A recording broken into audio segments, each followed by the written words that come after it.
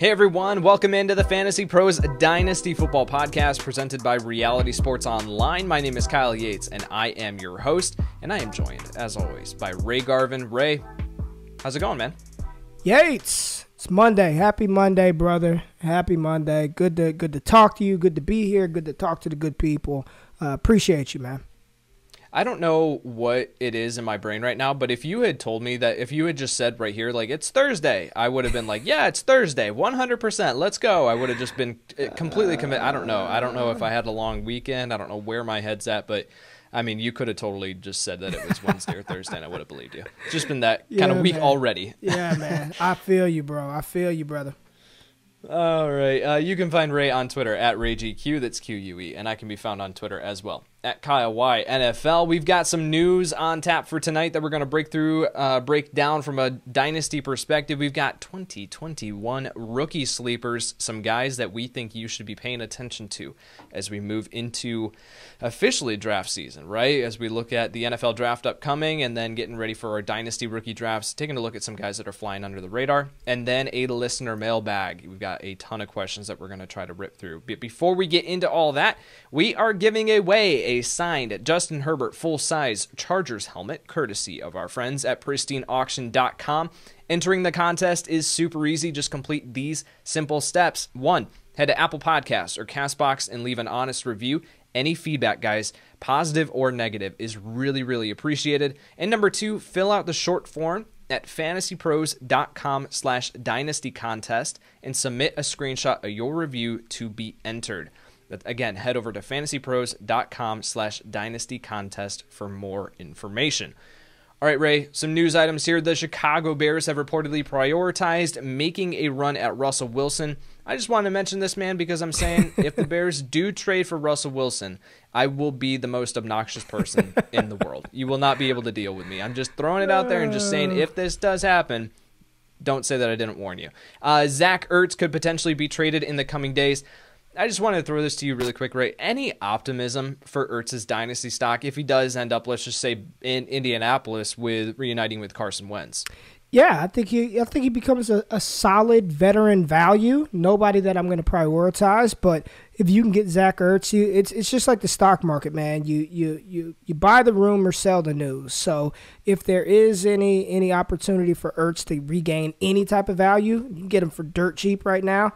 It's worth a shot, man.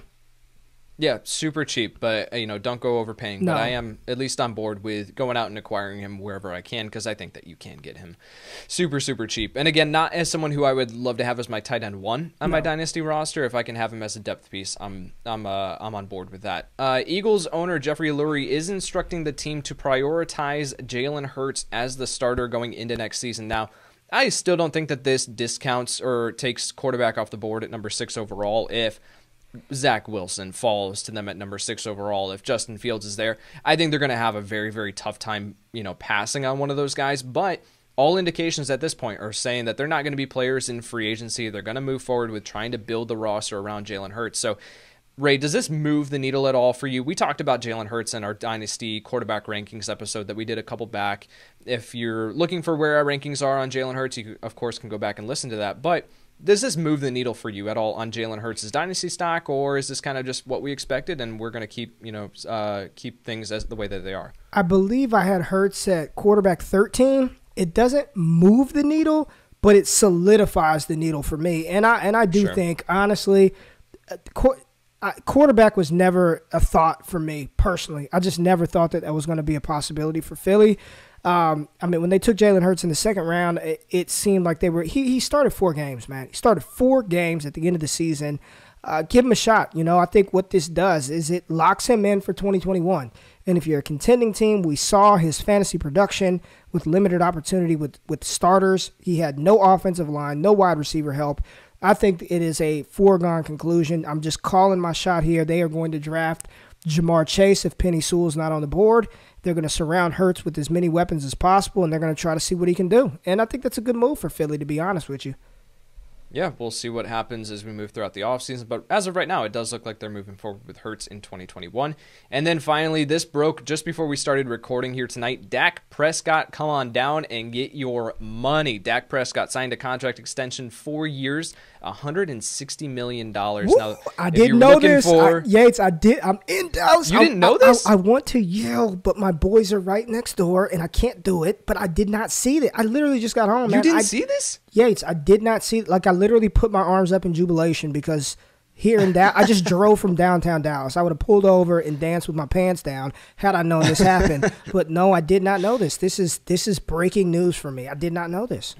This is awesome. Yeah, this broke just before we started recording. So, yeah, Dak Prescott signed a 4-year, $160 million extension. If you're looking for a breakdown of what all this entails, you can find the breakdown of this and all the other information on our Fantasy News app. You can download this on the Google Play Store or the Apple App Store.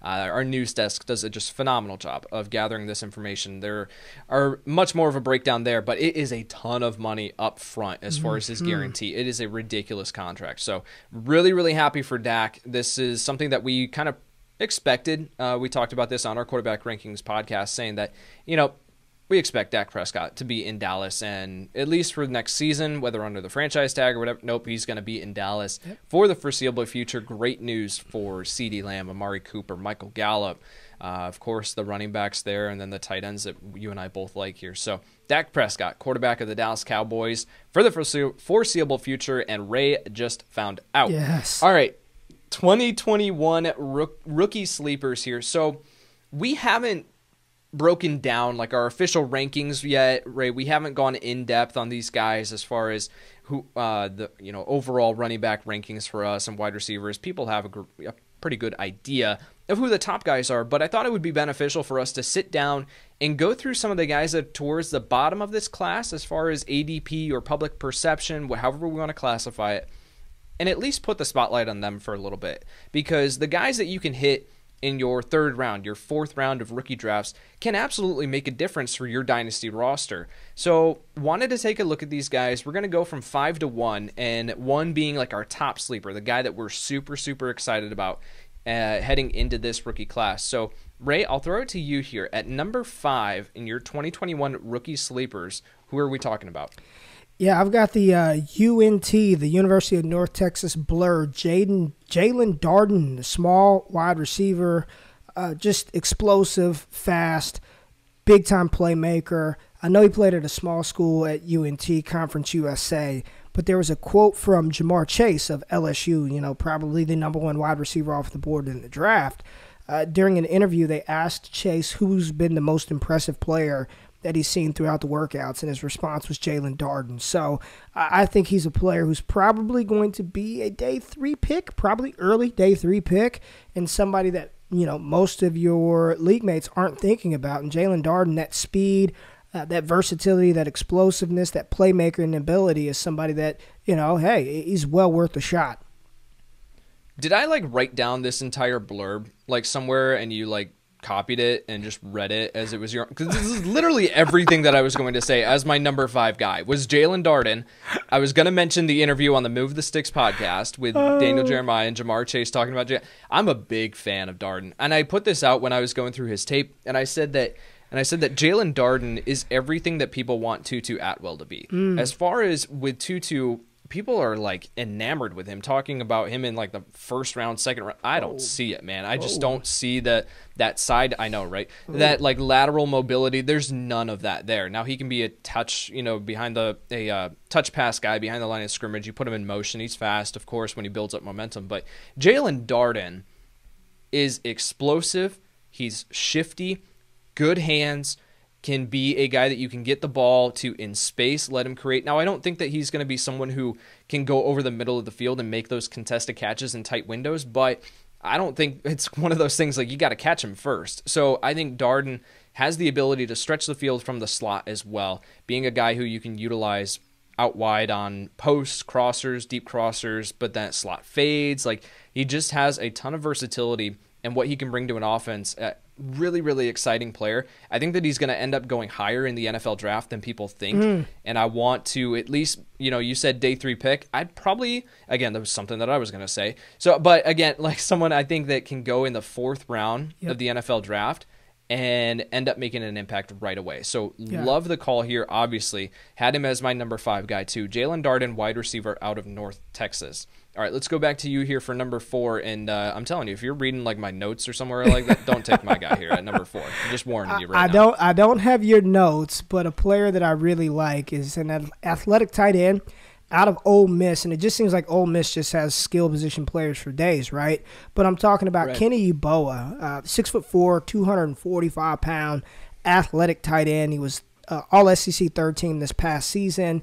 He was on the John Mackey Award watch list as one of the nation's top tight ends. And he's just an athletic playmaker, man. We've seen these athletic freaks out of Ole Miss like DK Metcalf, A.J. Brown, Elijah Moore is there, Dawson Knox, and now Kenny Yeboah transferring from Mississippi State.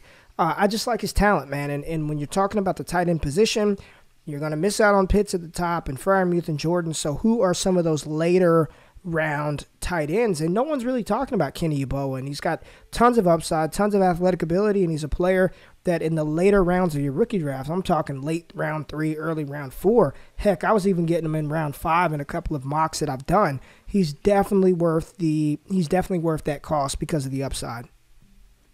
Now, I haven't watched Yeboah yet. He's on my radar. He's on my list of guys to watch at the tight end position. So I'm glad to hear that you are a fan, that you think that he can absolutely make an impact at the next level. I think that he's someone that I have put like a little star next to his name, before it, because I've heard other people hyping him up. So we're looking for those guys in the 3rd, 4th round that we can take at the tight end position and we can just stash, right? Those guys that we can just let sit at the bottom of our roster, let them acclimate to the NFL level. If they turn out to be something down the road, then great. If they don't, it's a 3rd, 4th round pick. It doesn't really matter. So, but I do like that you're mentioning him here because I do think from what I've heard, from what I've seen in the limited opportunities, is that Yeboah does have the talent to make an impact at the NFL level. I'm going to go. And real quick, he was actually at Temple. I had the colors, the Mississippi State colors and the Temple colors mixed up, but he was at Temple before transferring to Ole Miss. The colors, can we talk about this really quick? The colors in the college football game and what they do in my mind from a scouting perspective mess with me so much. UCF, Wake Forest, Vanderbilt, those 3 schools, there's another one in there that I'm forgetting. Those 3 schools with those color schemes, I get them confused all the time. I have no idea who plays at what school. I can tell you the players. I just can't tell you which one of those 3 schools that they play at. The only ones we know are Oregon, right? Highlighter yellow, that's Oregon. Right. Yeah, exactly. Otherwise, it's just a crapshoot. Yeah. Okay, so my number 4 guy, my sleeper in this class, I'm going to take a look at Jonathan Adams Jr., the wide receiver out of Arkansas State. 6'3", 220 pounds. Has some of the best highlight reel catches in this entire class. For everything that you see Devontae Smith do, Jamar Chase, of course. Jalen Waddle has some jaw-dropping Jonathan Adams. Put him up there with some of these highlight reel catches. He is a big physical presence. Limited route tree. He was lethal against the competition that he played on go routes, on 9 routes. They just said, just go. Literally just go. And we'll huck it up to you, and it worked. So why not just continue to do it? Needs development at that in the route running and the route tree that he's asked to do, but good athlete for his size, able to get out of his stance really quickly, accelerate off the physical, can excel off release off the line of scrimmage, excellent deep ball tracking ability, can go up and high point the football against anyone with his size, excellent vert. I think he's going to just, at his pro day, I think he's going to put up jaw-dropping numbers here in the vertical and stuff like that. So really, really physical, big body presence. Now, my only qualification here and I was watching him, and I was getting Hakeem Butler vibes, right? And I was a big fan of Butler. I loved what he was able to do, but the NFL obviously didn't, and now Butler's being converted to a tight end in Philadelphia. So I just don't know how the NFL is going to value this guy, but from a talent perspective, big fan. He's flying completely under the radar. There are very few people talking about Jonathan Adams Jr., but I did want to mention him because I think he has the talent to make an impact. Now it's all going to come down to what is the draft capital, what does he get, what's the landing spot that's going to dictate where exactly we take him in drafts. But if I'm sitting here right now, I'm willing to take him as a late third, early fourth round pick in rookie drafts because I think he can make an impact at the next level. Yeah, I like that. Now, there are more and more people starting to sort of talk about Jonathan Adams, and I think you're talking about sleepers here. We're not telling the listeners these are players you go out there and take in the top half of your rookie draft. These are sleepers, and I think Jonathan Adams fits the mold of a sleeper pick. So I really, really like that one, Yates. So my third pick, my third guy at number 3, I'm going to stick with the wide receiver position, and I'm going to go to a player who was highly touted coming out of high school, Nico Collins, the wide receiver out of Michigan. And listen, let me just tell you something. Michigan is like the black hole where high-level recruits just go to die. I mean, it's just under Jim Harbaugh, it has not been what Michigan fans thought that he would bring to the table. And Nico Collins is no exception to that. So his freshman season didn't do much.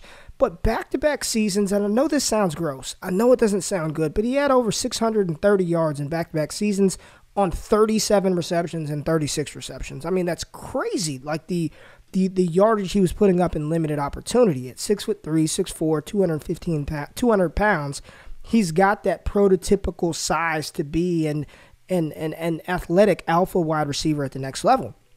At the Senior Bowl, they said he was one of the most impressive players at the Senior Bowl. Now, when throwing him the ball, if you have not seen Shea Patterson or Joe Milton or Wilton Spate or John O'Corn throw the ball, be thankful because none of them are any good. And that's who Nico Collins was catching passes from. So players like this, they're like a clay mold. You have to think about if they hit the right landing spot, right? If they get in the right system, he has the physical ability and the tools to develop into something. And he's the perfect late round, stash him on your taxi squad and just let him marinate and develop and bake a little bit longer, and you could have something special in your hands with Nico Collins. So while you were talking about Collins, I went back and pulled up my summer scouting notes on Collins, and from this past year, right when I sat down to start scouting the 2021 class. Literally, in my summer player notes, I have need to see Collins with a different quarterback before I assign a final evaluation, because another note, horrific quarterback play, particularly downfield. Never even gave his wide receivers a chance.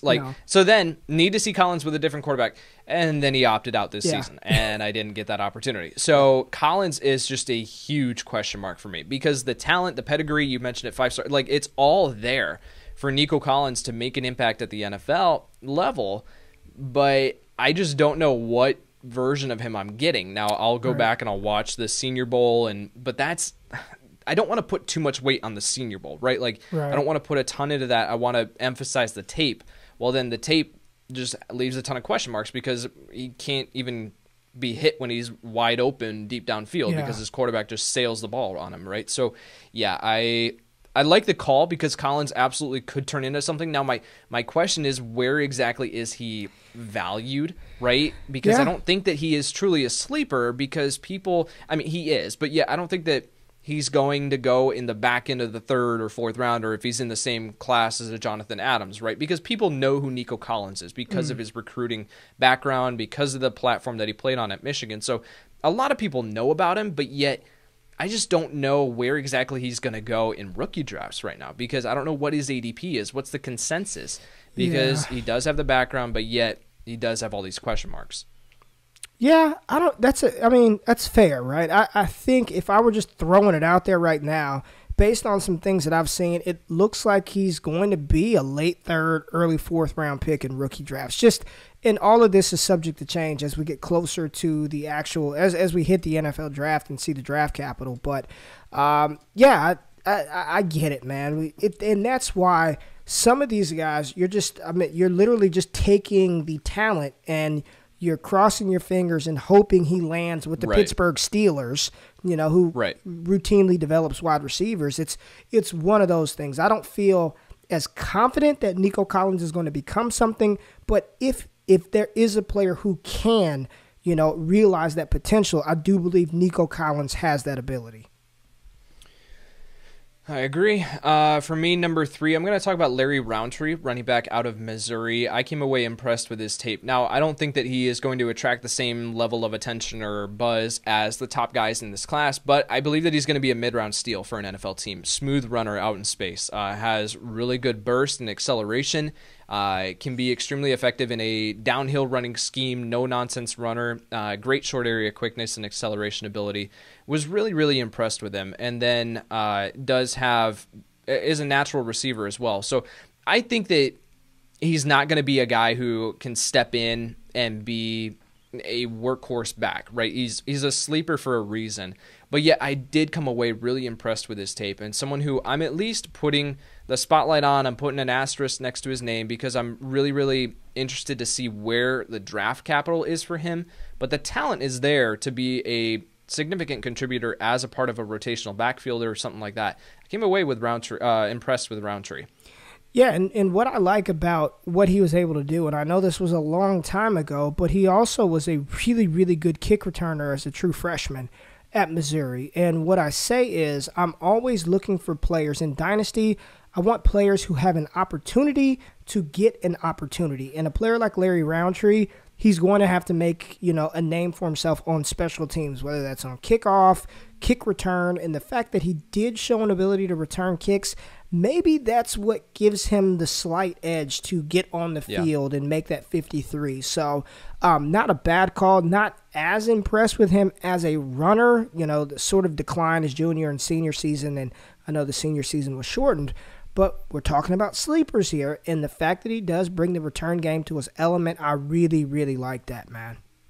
Yeah, I love that you mentioned that. As far as bringing that to the table, that's something that I didn't have in my player card here for Larry Roundtree as far as the kick return. So, yeah, you mentioned it. That is the ability to make an impact, right? Yep. If you have that in your repertoire, you can be someone who can make an impact and at least stay on a depth chart. And again, I'm not saying that he's going to be a guy who an NFL team is going to give him the keys to the kingdom, but a depth piece, rotational backfield, and if the starter goes down in front of him, I think he has the talent to at least capitalize on that opportunity. Listen, if the slug Jamal Williams can return kicks, Larry Roundtree can return kicks. So I don't hate the call at all. But listen, if I'm going to miss, Kyle, if I'm going to miss on one of these sleepers, damn it, I'm going to miss fast. And there's nobody, not one single player in this 2021 class or probably the 2020 class faster than Anthony Schwartz. I mean, literally world-class speed. I mean, as a high schooler, he set world youth records in the 100-meter dash, like almost sub 10 seconds in the 100-meter dash, almost sub 20 seconds in the 200. I mean, that is Olympic speed. He really, and I'm not just saying this, he could be an Olympic sprinter. That's how fast Anthony Schwartz is. And playing on, the theme of this show is bad college quarterbacks, which, Yates, I know you've seen a lot of it. And Bo Nix he's not Michigan bad, but he's not very good either. But catching passes from Bo Nix just didn't go super well for Anthony Schwartz. But when he gets the ball in his hands, man, the speed is it's mesmerizing. And he has that. And the NFL, we've seen year after year, they are suckers for speed, and Anthony Schwartz has no shortage of that. So as my second player on this list, I am very much interested in him, and I do believe as time goes on, the sleeper status of Anthony Schwartz will definitely wear off once some of the pro day numbers come in and, the speed zealots start to take a hold of him. But right now, where we stand, if you're in any kind of dynasty startups right now, Anthony Schwartz is a player that I'd be targeting pretty late and just saying, you know what, he's fast, but we'll see what we can do with him. And that's really what it boils down to. Yeah, at the top of my player notes here for Anthony Schwartz, I've got Schwartz is a big play waiting to happen on the football field due to his long speed. I mean, you talk about speed for days. Yeah. And you mentioned if you're going to miss fast. I think that he doesn't have elite burst or agility. He's more of a player that wins with momentum. So I think you're going to have to rely on some scheme touches, get him out in space. But once he is out in space, good night, you're not catching him. Like he's taking it to the house. So he's someone who I was really impressed with as far as the role that he's going to be asked to fill. I don't think that he's a well-rounded receiver. I think that he definitely has some things to work on and refinement at the next level. But for a offensive coordinator that wants that big explosive play, the chunk plays, who can get him out in space, I think that Schwartz is a perfect option there. And again, we're talking about sleepers. We're talking about these guys who are flying under the radar. as a third or fourth round pick, I think that he's got the talent to be able to be someone that I'm willing to take the shot on. Yeah. For me at number 2, I'm really interested to see what you think of this player, because there seems to be a divide on Rhamondre Stevenson, the running back out of Oklahoma. 6 foot, listed at 246 pounds, comes to the Senior Bowl, weighs in at 227 pounds. So now I already have a question of, okay, what did you play? What's your film at? Were you just like grossly overlisted, or did you actually play at 246 and now you came into the Senior Bowl at 227? Regardless, I really like Rhamondre Stevenson's film. I came away really, really impressed. I think that he carries his weight extremely well, great body control, able to, it's evident in his spin moves too. Like you can just see it where he carries his weight extremely well. Doesn't have the extra gear that some of the other running backs that would move him up into this top tier for me. Like when he gets to the open field, he's not pulling away from anyone, but he consistently reached the second level on tape. And when Oklahoma used him on both stretches and outside zones and stuff like that, but then also lining up in pistol, pulling guards. And when he was behind those pulling guards, he was excellent. I saw fantastic vision. Now, he did miss some holes here or there. He went kind of off on his own. So, he's a little bit of a project. Only 165 total carries in college. So, Still a little bit of a project. Someone that I think requires some development. I don't think that you're going to plug him in immediately and he's going to start for an NFL team and be a 250 touch guy or anything like that. But I do think that he has the ability to come in, get early day 3 capital in the NFL draft, then develop. And when he gets the opportunity, I think he's going to take advantage of it, because I was a big, big fan. So I'm interested because, again, I mentioned it. There is a divide here on Stevenson. So some people see him as like this plodding back. I didn't see that, but I'm interested to see what's your thoughts here on Stevenson. Oh, Yates. Oh, okay. You can disagree with me. Tell me. Okay. So here's my thing. If he gets early day 3 draft capital, I will reevaluate. Where I stand today, I think he's like a 5th round pick, 6th round pick. When I watched him on tape, what I saw was versus third stringers versus South Dakota, he ripped off some big runs. Versus a porous Kansas defense, he ripped off some big runs. On those stretch zone plays versus Baylor, I am seeing him getting beaten to the outside by outside linebackers versus Baylor, which for me does not bode well for what he's going to do at the next level. If he's going north and south, I'm okay with him. East and west is not his game. I think he has exceptional footwork. I do. For a larger back, yeah, I think he has exceptional footwork. I just wish that he had the burst and the athleticism to accompany his feet. I don't think Travis Etienne has really good footwork, personally. Just me. Same here. But Etienne is very, very fast, and he's explosive. I think Rhamondre Stevenson has better footwork than Travis Etienne, but his lack of burst and ability, if you're getting hawked down versus Baylor outside linebackers, when that's Isaiah Simmons on the outside, when you're having to deal with Levante David, when you're having to deal with Jalen Smith, I struggle to see how successful he can be for fantasy. I think he's going to be a good depth piece in the NFL, but for fantasy, if he gets early, I mean 4th round, I will reevaluate, but anything after that, I am pretty much out. I've got him ranked outside of my top 12 running backs right now, but I like his feet. So it's interesting because I think if an NFL team does deploy him as the same style as a Raheem Mostert and these guys that we've seen succeed in Kyle Shanahan's outside zone scheme, if they were deploying him like that, I don't think they got their head on right. Yeah. I don't think that that's what his game is, but plays with a very low pad level, low center of gravity, able to break tackles easily, embrace contact, and just keep his feet moving. And it's interesting, too, because you mentioned 3 games that you watched there. Those were not the 3 games that I watched. I watched Oklahoma State in 2020, Texas Tech in 2020, and Florida in 2020. So really interested to see. I'm going to go back. Let's do this. Let's go back and let's each watch some of these games, right? You go back and watch Oklahoma State, Texas Tech, Florida, and then I'll go back and I'll try to find the tape on, you said Baylor, did you say Kansas? Kansas and South Dakota, yeah. Those are 2019. Right. Baylor's 2020, okay. and the other 2 are 2019.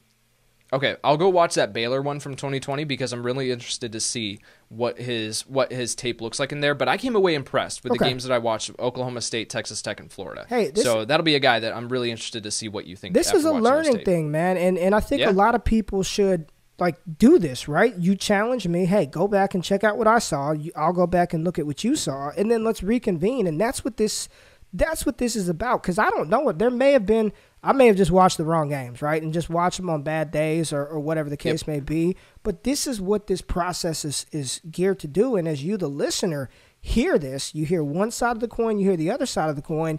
Now you go back and check it out for yourself and see what it's not about me being right or Yates being right. We're just giving you our opinions. Now you take that information and go back and do your own due diligence. Absolutely. And this is one of the things with scouting and why scouting is just so hit or miss is because for us as talent evaluators in our own right here from a fantasy football perspective and stuff like this, the games matter. The games that you're watching can be drastically different depending on, was the starting offensive lineman that, is just a mauler, was he out that game? And that makes a difference, but then also scouting the traits and trying to take this stuff away. It could have just been he was hampered by an injury and it wasn't reported or different things like this, all trying to get as many games as you can. Well, that's the issue here with 2020 is that we don't have all the games from these guys. Some guys, Nico Collins, we just finished talking about, he didn't play in 2020. So there's just so many things that are missing from the talent evaluation standpoint this year that is going to make some drastic hits and some drastic misses this year. But there's a guy that you've got here up at number 1 who I am a fan of as well, and I think that if all things go his way, I think he could be one of those drastic hits. Let's talk about Elijah Mitchell. Yates, this is my James Robinson of 2021. I love Elijah Mitchell. I love him. I mean, production from his, limited production as a freshman, but as a sophomore, almost 1,000 yards rushing. He had almost 350 yards receiving. Comes back in his junior season, almost 1,200 rushing yards, another 10 receptions. And then this past season in 10 games, he almost hit that 900 rushing yard mark, 16 receptions while sharing the backfield with Trey Ragas. So, listen, at 5'11", 215, 220 pounds, he can do it all. He's a 3-down threat. He can run between the tackles. He's got smooth feet. He's not a blazer, right? Probably a high 4.5 guy, low 4.6 in the 40-yard dash. If that, but he can do it all. And I just think his game is predicated. An NFL team is going to fall in love with Elijah Mitchell. I think he's going to be a day 3 pick, round 4. If he can get that round 4 draft capital, round 5. I think he's going to make a team as a backup. He's going to have to show well on special teams. But he's a player that I think if given the opportunity, his game just screams NFL contributor. And not saying he's going to be some star or some top 12, running back right off the bat. But I do like his game quite a bit. Yeah, again, I keep going back to my player notes, and for me, Elijah Mitchell's not the flashiest running back prospect in this class, but he's very productive in his opportunities. He thrives on running downhill and building up a head of steam, would be excellent in a downhill running scheme. I think that he just produces with his opportunity, and he elusive in tight windows, surprising top-end speed for a player of his size, too. That was something that stood out to me, willing to punish a defender that meets him in the hole, too. Excellent power. Really, really well-rounded running back. And, again, I don't think that we talk about Travis Etienne and his speed. That's one of the things that we can Javonte Williams and his contact balance. Najee Harrison, he's well-rounded on a whole other level than Elijah Mitchell, right? But so there's not that one trait that we can look at with Elijah Mitchell and kind of hang our hat on and say this is how he's going to win in the NFL, but yet does have the talent and just the overall ability to produce in his opportunities. So, yeah, I think that he is going to be a late-round steal. Now, again, it's just really interesting to see how the NFL values him. That is going to dictate what his fantasy stock looks like. But I'm glad that you mentioned him here because he is someone that I wanted to talk about as well. Glad that you mentioned Elijah Mitchell. I'm going to finish it out here with a guy who I put in the first round of our 1 QB rookie mock draft that we did a couple of episodes ago. And it was more so to say, I know this guy is not going to actually go in the first round of rookie mocks, but I think that he should. And the consensus thought on Dwayne Eskridge, wide receiver out of Western Michigan, is that he is a 3rd round, 4th round rookie pick in some places. I am a big fan of Dwayne Eskridge. Yeah. The popular comp out here is that I've been seeing is Will Fuller. I think that he has that level of speed to be able to take the top off of a defense. He's also excellent after the catch, where you can get in the ball in space and then just let him pick up chunk gains. Good route runner, but here's the thing that really, really impressed me with Eskridge is his release at the line of scrimmage. Every single snap, he is fighting to create separation, and he's doing this and succeeding every single snap. Like, he is able to just create separation, constant fighting with his hands to be able to keep defenders, keep his frame clean, and then accelerate. He has the acceleration and burst. Because one of the things that you're watching when you're watching release at the line of scrimmage is, okay, you're able, with the wide receiver, some of these wide receivers, they're able to create the separation. They're able to get the defender on their heels, or they're able to fight them off with their hand, create that space. But then do they have the acceleration and burst to take advantage of it? And some of these guys, like example, Jonathan Adams Jr., I think that he can win in a different way than what I talked about earlier. He has good burst for his size, but it's not going to be enough where he takes advantage of NFL caliber defenders getting on their heels and then accelerating and getting the inside leverage and positioning to be able to then, set up his next break or whatever. Eskridge has that. Eskridge has the ability to be able to create that separation, and then it opens up so many different options for him. So really, really excited for him. I think that when it's all said and done, he's going to be a second-round NFL draft pick. I think the NFL is going to fall in love with this guy. We're going to start to see a lot of hype around him as we move towards the NFL draft. I just want to get him onto everyone's radar right now because I think that he is completely undervalued, and I'm really, really excited to see where he lands. So I've got to say this, Yates, and I'm coming to your defense here, brother. I'm coming to your defense because I know a lot of people saw that. We're like, oh, my God, it's crazy. What's wrong with Kyle? But the more that time has gone on, I listen to other podcasts and I'm reading things. I don't think it's as crazy as people make it seem, okay? Because while I do believe he's going to be he's not falling out of the second round. You could bet that. Like, I'll bet the house on that. I think I think there is a chance that an NFL team in the back of the first round takes a shot on him, okay? If that happens, if he gets first-round draft capital, early second-round draft capital, I'll say he's going to be closer to the 112 than he is the 312. Put it that way. I don't think there's a player with that speed and that draft capital. And listen, I know he was in college for about 10 years. That's my only knock. He's been in college a long time, right? But with that draft capital and his production, his two-way ability, I talk about the dynamism a lot. I want those players that can return kicks, return punts. Well, that's Eskridge. I believe he's one of the nation's leaders in all-purpose yards as well. But again, I'm coming to your defense here because I've heard quite a few people on different platforms, on different networks, pick him really, really high, maybe like right around the 202, 203. So again, I do believe when it's all said and done, he's going to be closer to the 112 than he is the 312. And you can quote me on that, screen record this, whatever you want. But I do believe I don't think you're as far off as people want to make that seem, man, to be honest with you. Yeah, I'm a big, big fan of his game, and I think that he's going to make an impact right away. All right, so my my 5 sleepers, just to go back through those: Jalen Darden, wide receiver out of North Texas; Jonathan Adams Jr., wide receiver out of Arkansas State; Larry Roundtree III, running back out of Missouri; Rhamondre Stevenson, running back out of Oklahoma; and then Dwayne Eskridge, wide receiver, Western Michigan. Ray, you want to run through your 5? Yeah, my 5, Jalen Darden out of North Texas, Kenny Yeboah from Ole Miss, Nico Collins at 3 from Michigan, 2, Anthony Schwartz out of Auburn, and number 1, Elijah Mitchell from Louisiana, the Ragin' Cajuns. All right, well, that does it for our 2021 Rookie Sleepers conversation. Let's move into a listener mailbag again. You guys can submit your questions when we put out a post over on Twitter. That's why you should be following us, twitter.com. Of course, RayGQ, QUE, and Kyle Y NFL.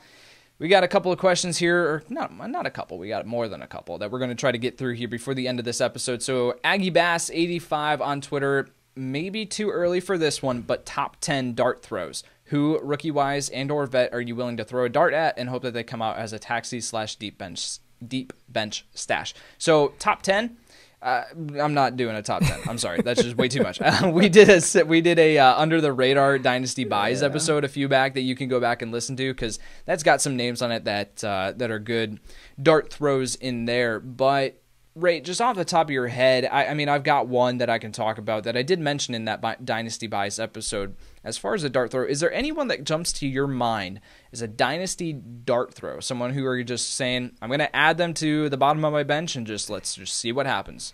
Dynasty, right? Not rookie draft, just Dynasty dart throw? Just Dynasty in general, yep. Tight end Donald Parham from the Los Angeles Chargers. There you go. If they let Hunter Henry walk, Parham is in line. Now, they could very well draft the tight end in the draft, but dart throw, Parham costs you literally nothing. Nothing. Exactly. Donald Parham is a Dynasty dart throw for me. I love that call. I did not see that coming, but I love that call.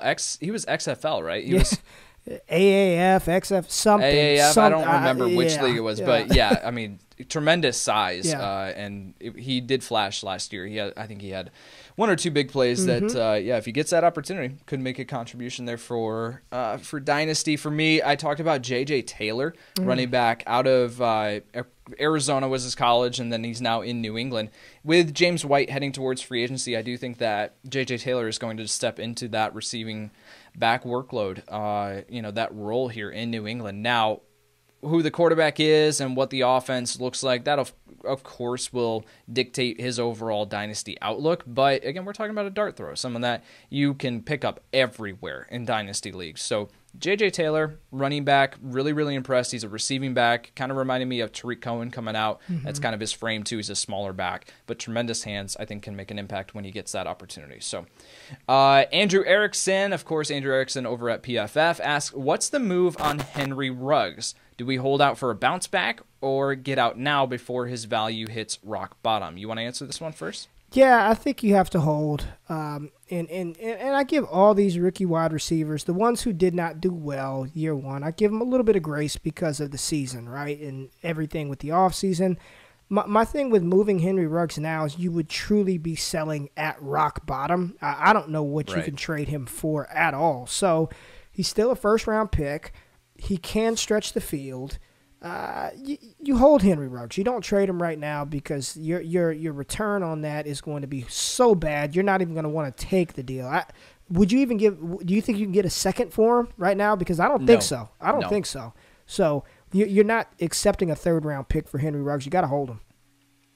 Yeah, I'm actually looking to acquire Ruggs where I can. I think that the past couple of classes and the guys who have made an impact right away have kind of spoiled and just kind of like have warped our perception of rookie wide receivers and the impact that they're supposed to make. You remember, like a few years ago, everyone was saying, like, hey, rookie wide receivers, they take a couple years to acclimate, right? Like, no, well, now we've got guys like Justin Jefferson and CeeDee Lamb and, and making highlight reel catches and stuff like that. There was 1 year of Henry Ruggs in this offense that, I mean, the offense is not fantastic. It runs through Josh Jacobs, Darren Waller's there, of course, and then John Gruden just does not want to use Henry Ruggs in the way that he should be used. So there are some questions, right? Like there are definitely things that have to progress and change in order for Ruggs to hit his true ceiling because the talent is there. I mean, I had Ruggs as my number 2 wide receiver coming out last year for a reason. Like, he is just an absolute stud.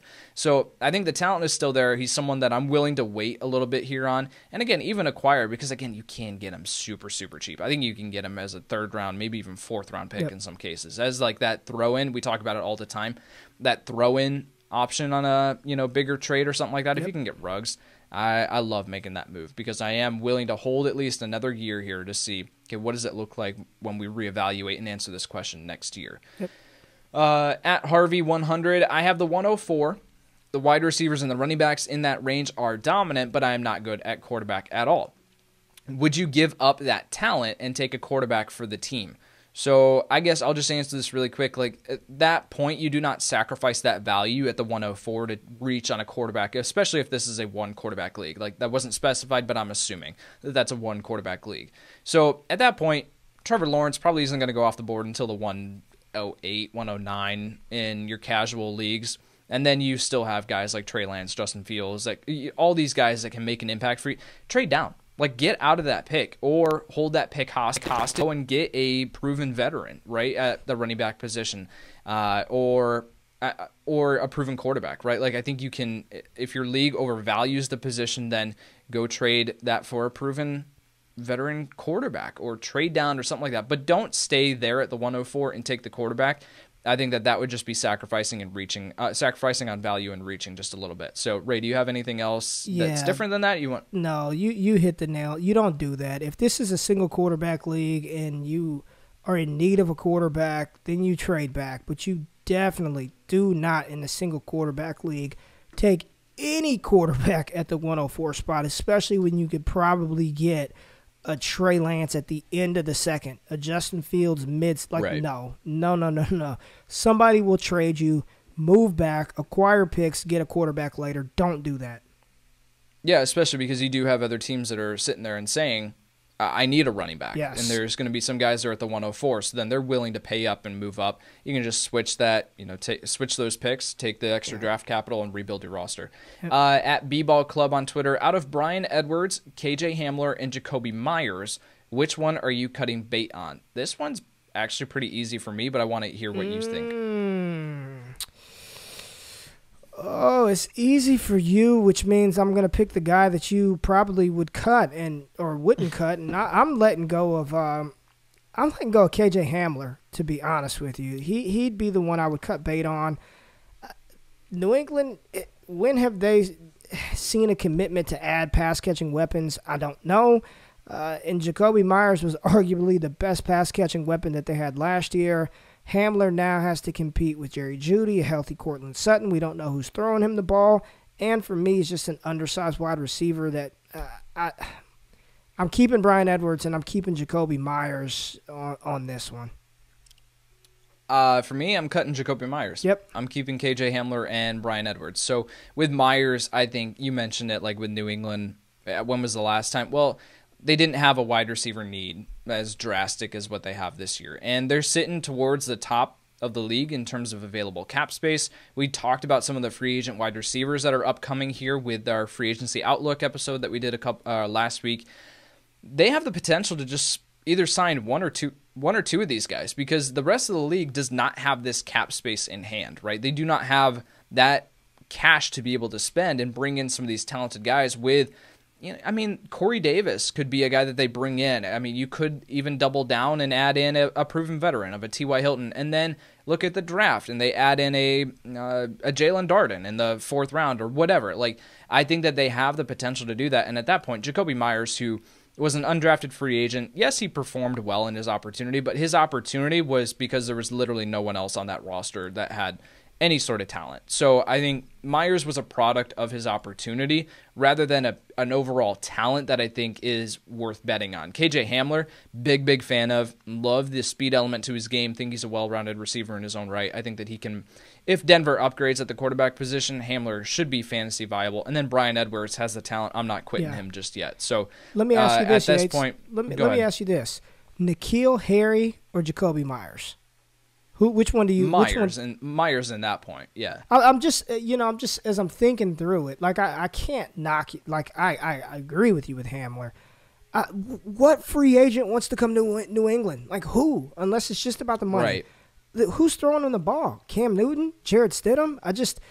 It might be bad for New England for a while. I think that's the overall sentiment. Like, do we want any of the pass catchers there? Really? Right. And at that point, I mean, no, I don't want Myers, but if that's the option, then I'll take him. But compared to Brian Edwards and KJ Hamler, I'll let Myers walk.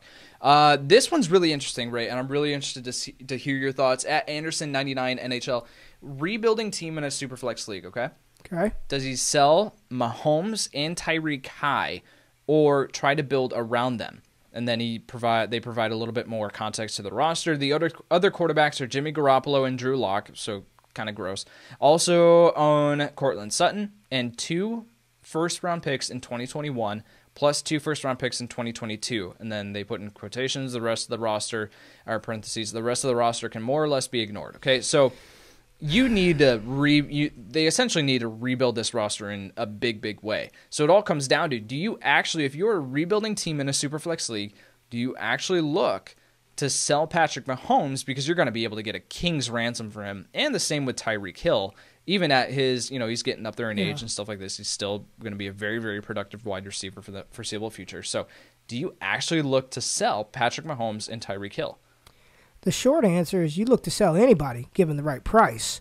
The problem is, and this is what I love about Dynasty, it's the game theory aspect. If his roster is pretty much more or less can be ignored, if I know that's all you really have, and I know if you're thinking you're desperate to move him, I'm not going to give you an arm and a leg. Like I'm just not, because your roster probably, even with Mahomes and Tyreek, probably isn't good enough to win it. And you're not going to be that bad. With them, you're going to be decent as far as your end-of-season finish. So to sell those two, I'm thinking about what I would even accept. Patrick Mahomes, I would want at least 3 first-round picks. That was what I had in mind, too. Just for Mahomes.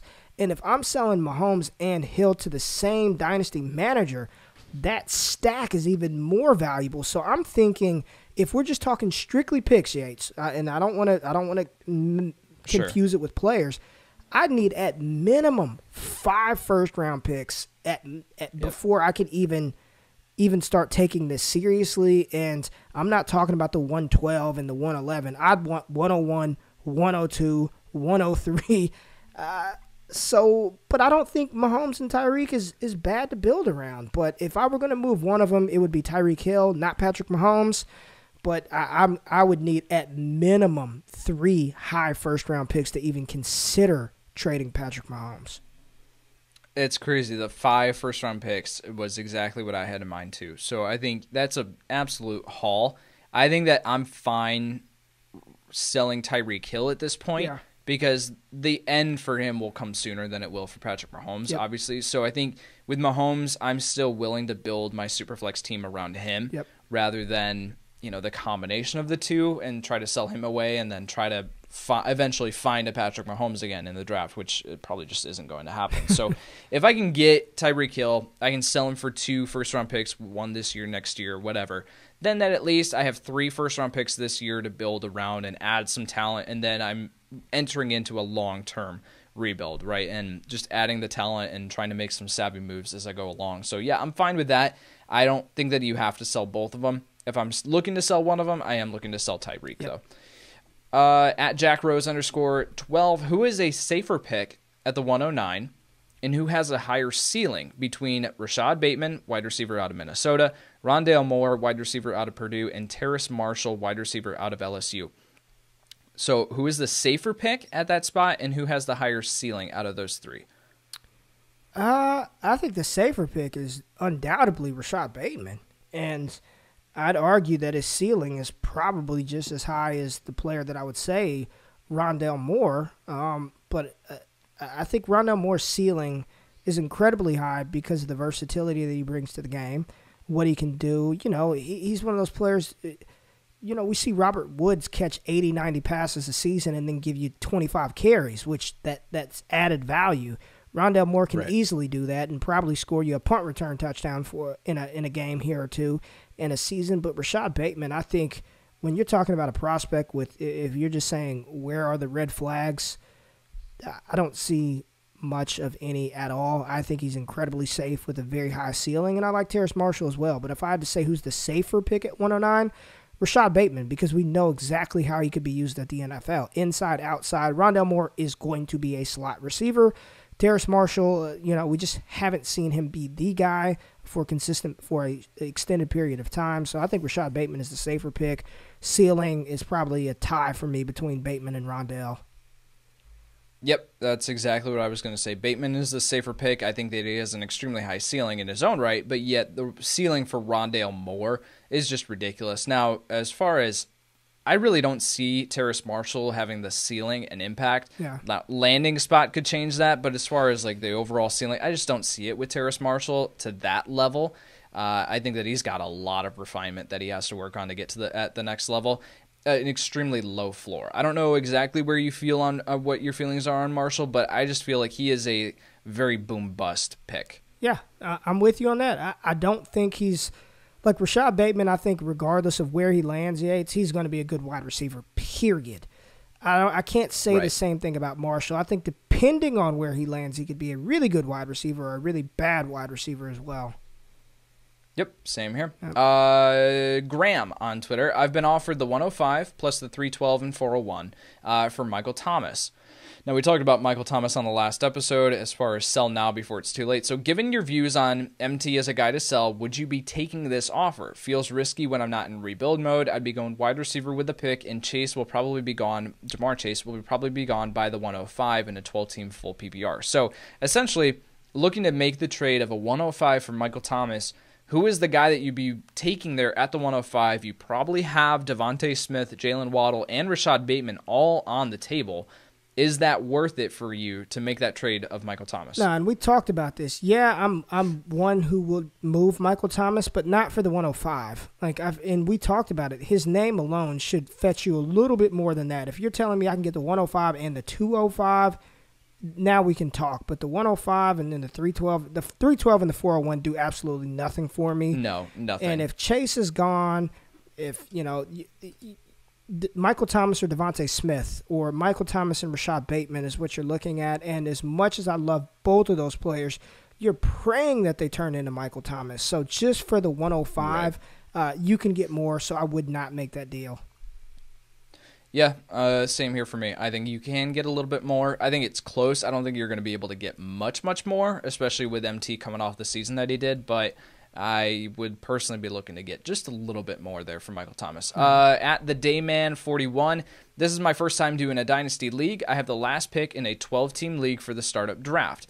Also means that I have the first pick in the rookie draft. So you get to select, you're doing that selection. You get the last pick in the startup draft, and then you get to choose where you're drafted in the rookie pick. Knowing I can have Trevor Lawrence for his career, do I go big with my startup draft and try to win now, or play safe? So this is a really interesting overall philosophy question, and I'll throw it to you first.